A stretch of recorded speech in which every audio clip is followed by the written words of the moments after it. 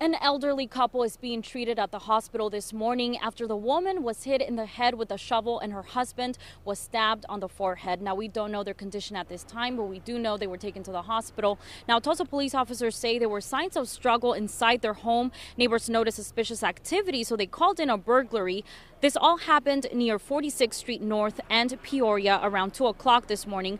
Officers who were near the area responding to another call got there quickly and found the elderly couple was injured outside their home. They found the husband in the backyard with stab wounds, and his wife was lying in the garage with a shovel next to her. They are both being treated at the hospital, like we mentioned earlier. Officers say two of the suspects went inside the home and demanded the couple for their car keys, while one of the suspects stayed outside on the lookout. Now, it didn't take long before police caught up with them and put them in handcuffs. They say the neighbors' call helped them catch the suspects. Again, the couple is at the hospital, and we will keep you updated on this story. Reporting in North Tulsa, Giselle Puente to Works for You.